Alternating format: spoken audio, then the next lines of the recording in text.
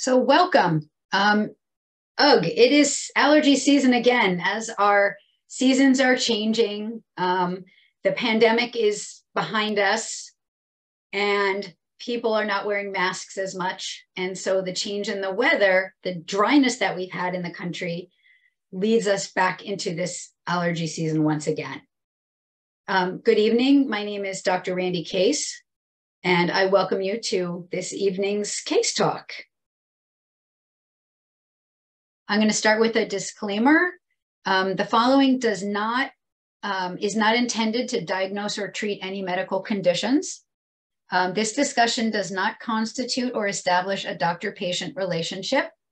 This information and this lecture is for informational purposes only, and I don't have any vested interest in any product or company referenced in this lecture, nor am I being paid to advertise for any product or manufacturer. So I just want to make that clear. Anything that I recommend, I've personally researched, and it's something that I recommend in my practice.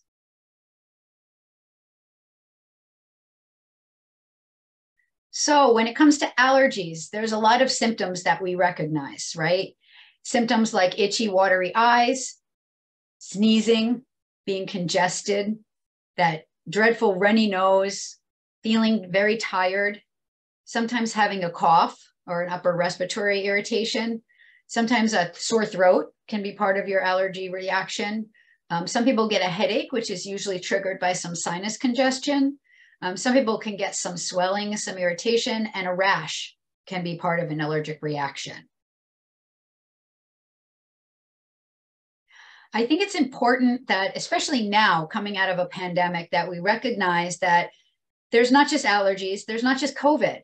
Anytime anybody sneezes anymore, the first thing we think of is it must be COVID and we have to go run and get a test.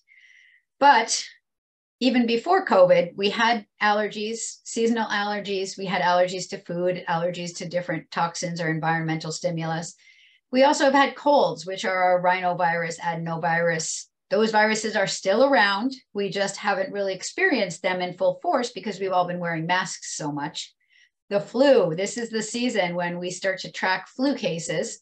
And as the weather changes, people are more susceptible. Now that kids are back in person, back in school, people are back in person into their offices. There's more air being breathed. There's air exchange. So flu is going to start to spread. And as we know, the flu spreads pretty rapidly, just like COVID-19 did. So when we look at our symptom picture, we want to understand too that not all the symptoms of COVID are the same. So allergies, you may have your dry cough, you may have some fatigue, you may have a headache, itchy, watery eyes, nasal congestion, runny nose, but typically you're not going to have too many body aches. You're not going to have chills. You probably won't have a fever. That would be pretty rare. It's rare when you have an allergic reaction to something to have nausea, vomiting, or diarrhea, unless it's a reaction to a food. And then sometimes you'll have a sore throat. You may have shortness of breath just because there's some lung or air irritation in the lungs. With the flu, the body aches, the chills. So sometimes those symptoms are going to be a little bit different. So I just thought it would be important to recognize, looking at the symptoms with colds, flu, with COVID, you won't get the itchy, watery eyes most of the time that you would get with a typical allergic reaction. So how do these allergic reactions happen? So in our bodies, we have all these cells. And when we're exposed to something for the first time, if the body doesn't recognize it, the body is going to release these antibodies, which are these little Y-shaped structures here. So there's a lot of different antibodies. Some are immediate reaction antibodies and other are delayed sensitivity. So you may hear about IgG or IgM. Those are more delayed reaction sensitivity antibodies. IgG, this is where you have your allergies to food. This is where you have allergies to, say, cat dander, to pollen, to ragweed. So when the body gets exposed to these things, it produces the antibodies. The antibodies then attach to what's called a mast cell. And a mast cell is what carries all of those granules that stimulate the runny nose, the the typical allergic reaction. So you're going to get stuffy, you're going to get mucus production, you're going to get the cough, you're going to get irritation. When the body is exposed to that antibody for a second time, that mast cell releases chemicals, and those chemicals are what trigger that allergy or the symptom picture that we associate with allergies.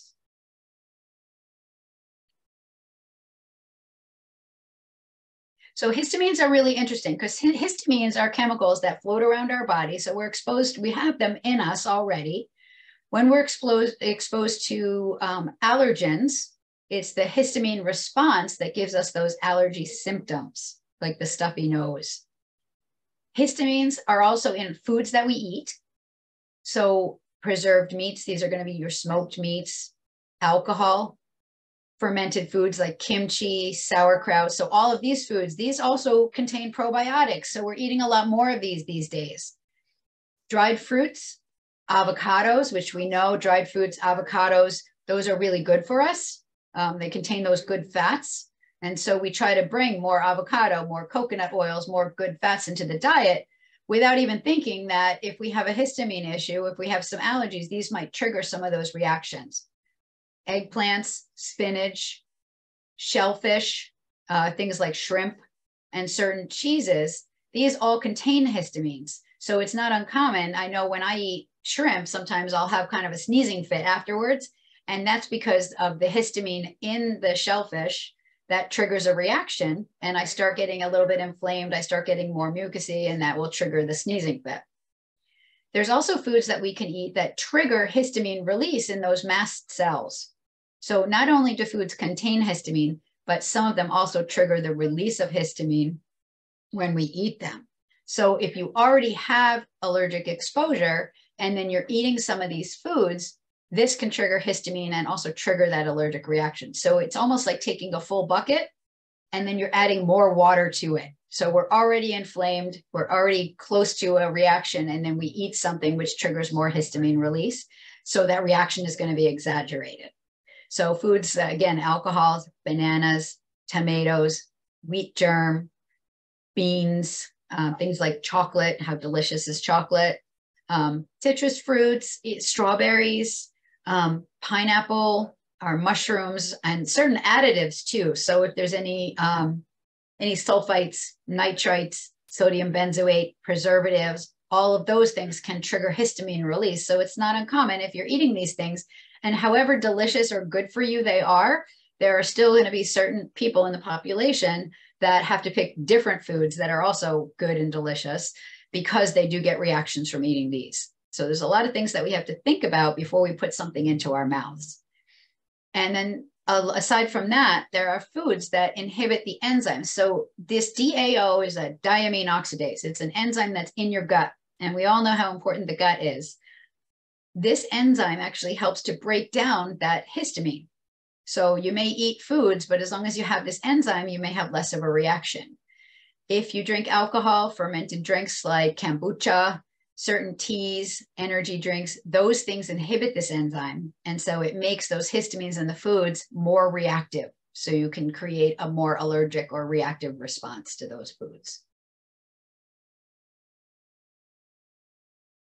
So I always go back to the gut. You always start with the gut because the gut is where we get all of our crosstalk from. So the gut and the brain, and our immune system, they're so intimately connected that it's important that we keep all three in mind whenever we're thinking of any biochemistry in the body.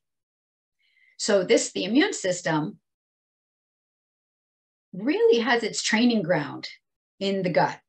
So when you think of eating all of these foods, breathing in all of, different inhalants, the gut is what kind of tastes that first. It experiences it first. Okay, the lungs as well, but more in the gut. There's different cells in the gut that are going to kind of test what's in the gut, and it's going to see if the body's been exposed to that before.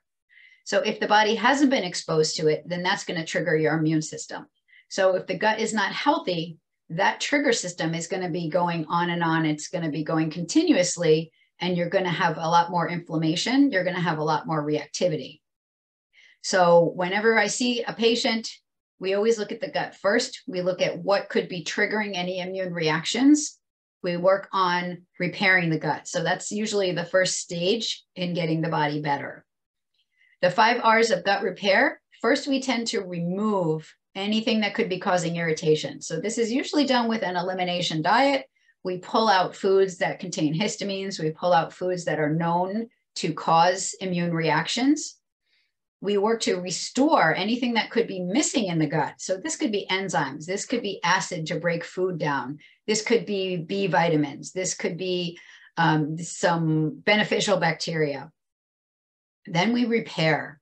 So we want to make sure that that gut is able to filter good things from bad things. There are certain things that we want to cross the gut, like our amino acids and all our nutrients and our vitamins and antioxidants.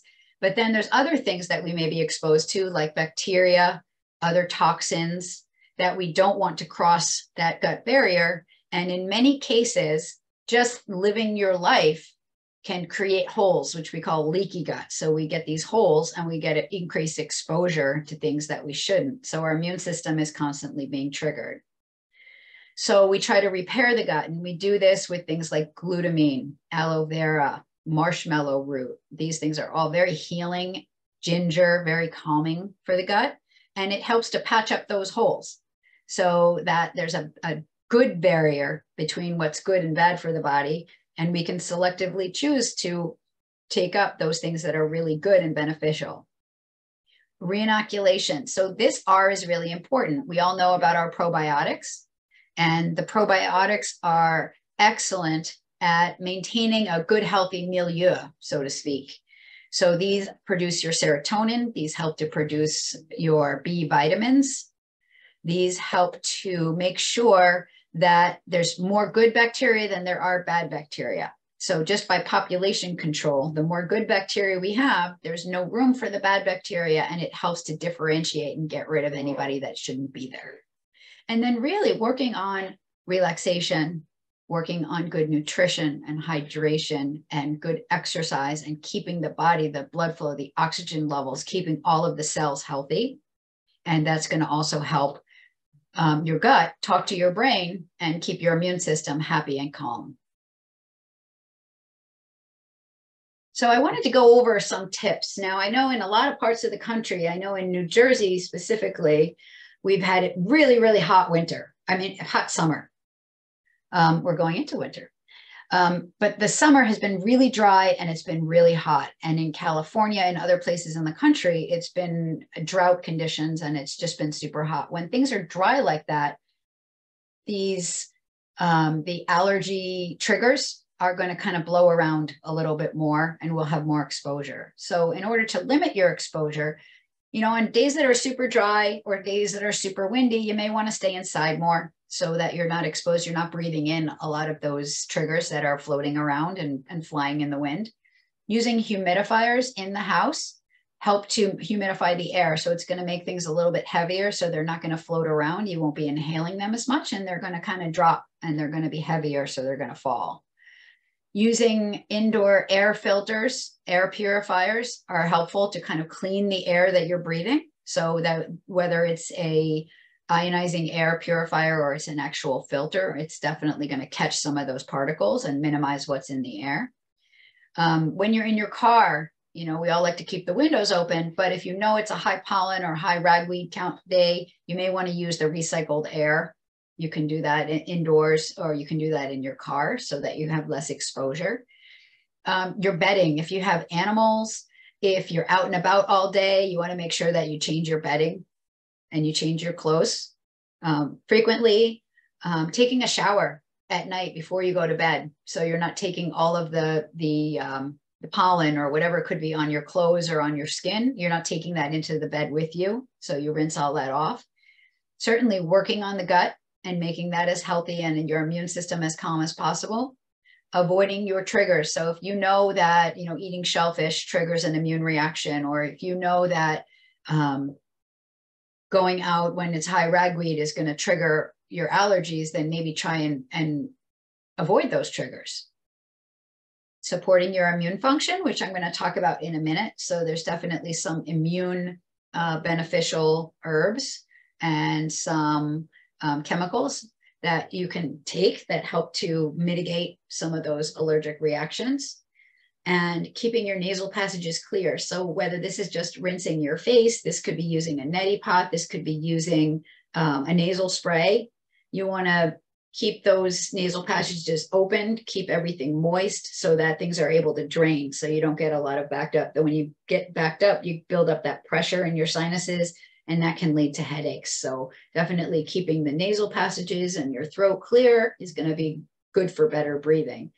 Make sure you're getting plenty of rest, which is always hard because a lot of us are not on a regular basis because we're so busy. And then just hydrate, hydrate, hydrate. I mean, you should be drinking half your weight in ounces. And the more hydrated you are, the less susceptible you're going to be to a lot of different things.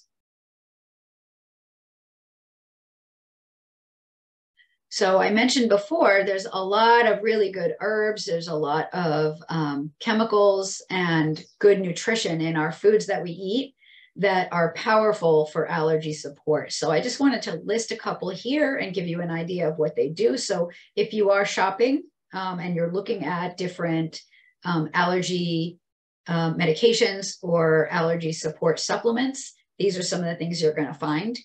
So quercetin is wonderful. It inhibits those enzymes that trigger inflammation. It mediates your inflammation, and it mediates the response from those mast cells. And the mast cells are those cells that secrete histamine. So this helps to decrease the amount of histamine released, which decreases the amount of inflammation.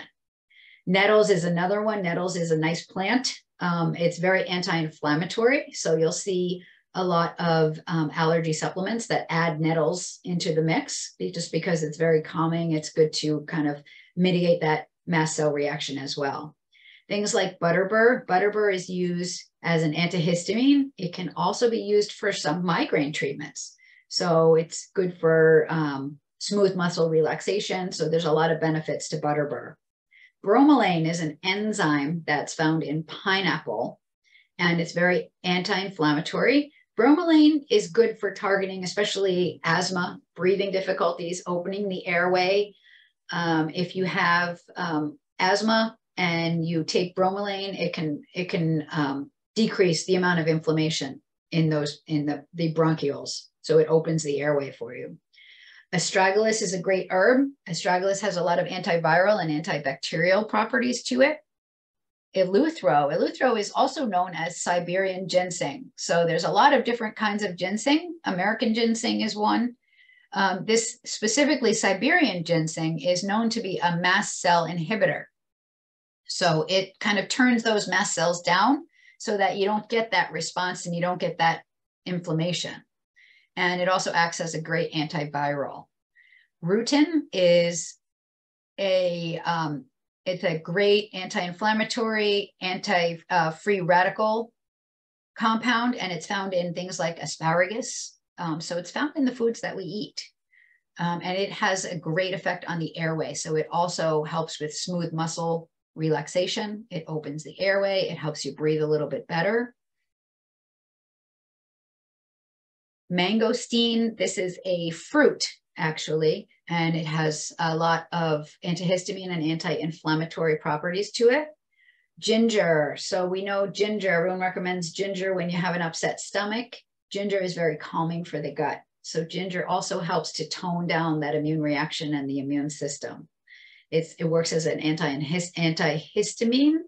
So it helps with the allergic reaction and the production of chemicals that are going to increase the mucus and increase that inflammatory reaction. NAC is great for the airway. It helps with your breathing. This was helpful in people with COVID. They would use this with an inhaler, and it helped to open the airway so they could breathe better. It also helps your liver to detox. So detox is another important aspect of an allergic response. The importance of the liver and detox comes into play when you have exposure and you need to get rid of these allergens. So the liver plays a big role in conjugating or binding those allergens, getting them out of your system, and then helping your body to eliminate them. So things like NAC, Things like broccoli, things like Brussels sprouts, those are going to help your liver to function better. So you're going to be able to clear those toxins and get them out of the body. Things like grapeseed extract. What this does, it's kind of interesting. So when you take vitamin C, we know vitamin C has a mitigating effect on the immune system. And one thing that grapeseed extract does is help to preserve vitamin C so it's not broken down as quickly by the body. It also helps to relax smooth muscle. DMG, which is dimethylglycine, this helps with oxygenation. It helps to get more oxygen into the tissues. It helps the liver to detox. It also helps with cardiovascular. It has cardiovascular effects. So it helps with your blood flow. It helps with oxygenation and all of those things. And of course, your omegas. So omegas are in your fatty fish, like your salmon, your mackerel. These are great for inflammation overall. It's also good as for anti-cholesterol. So it's good for lowering your lipids. So these are really healthy. These are your healthy fats in your avocados, your coconut. So as long as you don't have a histamine response to the avocados, then you're getting those good omega-3s from that fruit.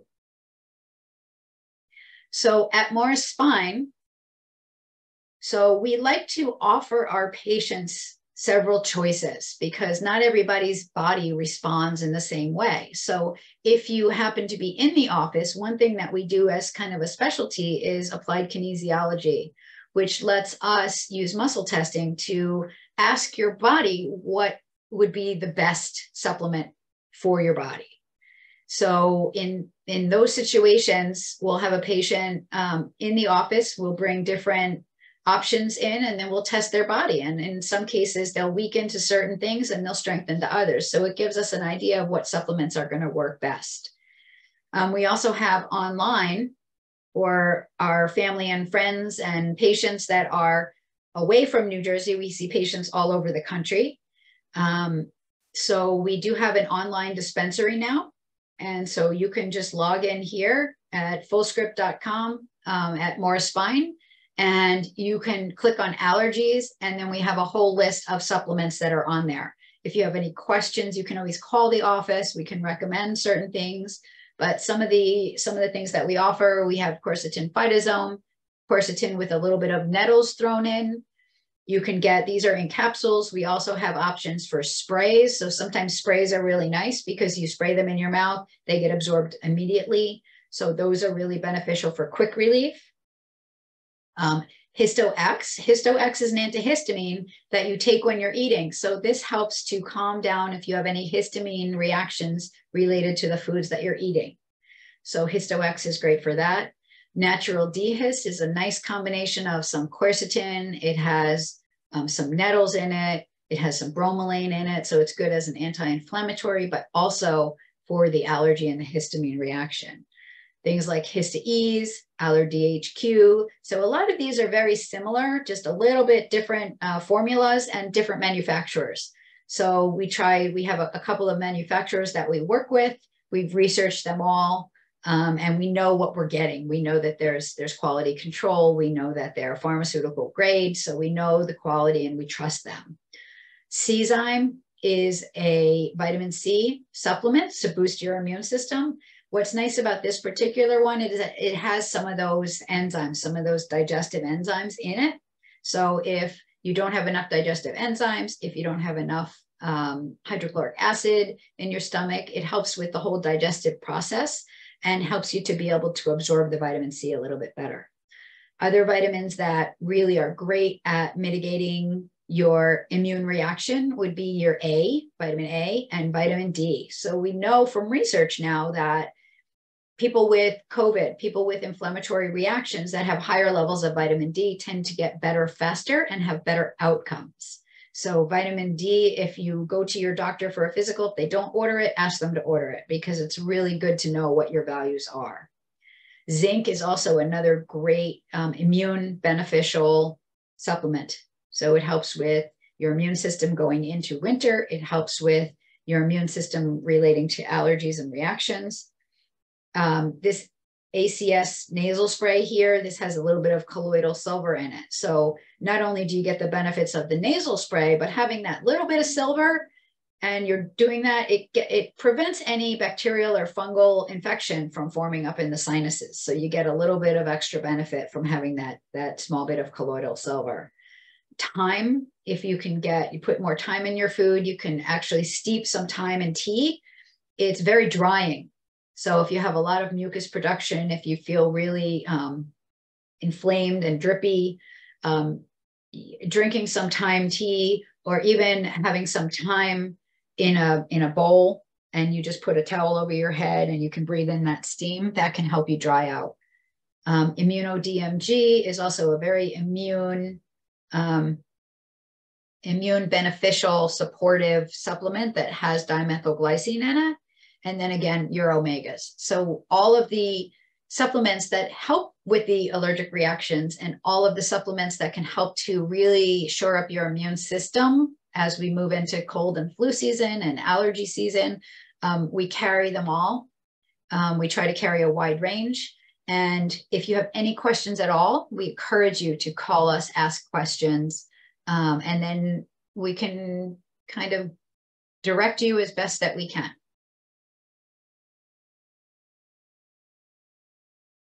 So our contact information at the office is Dr. Randy Case, Morris Spine and Sport, Root Cause Functional Medicine Center. We're located in Morristown, New Jersey. Our number is right here, and our website, Morris Spine and Sport. You can also, we're so like modern now. You can scan this little symbol right here, and it takes you right to our website. And please like us, follow us, share us, comment. I'm kind of an old timer, so all of this social media stuff is kind of new to me. My husband helps me tremendously with this stuff.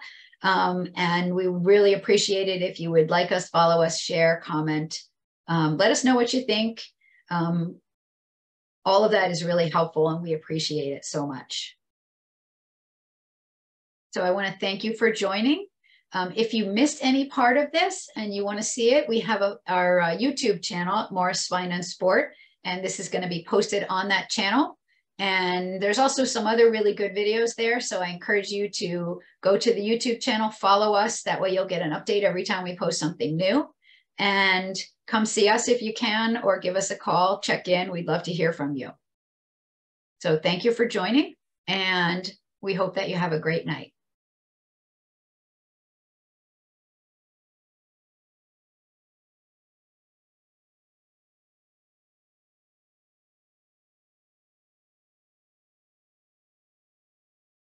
Any questions?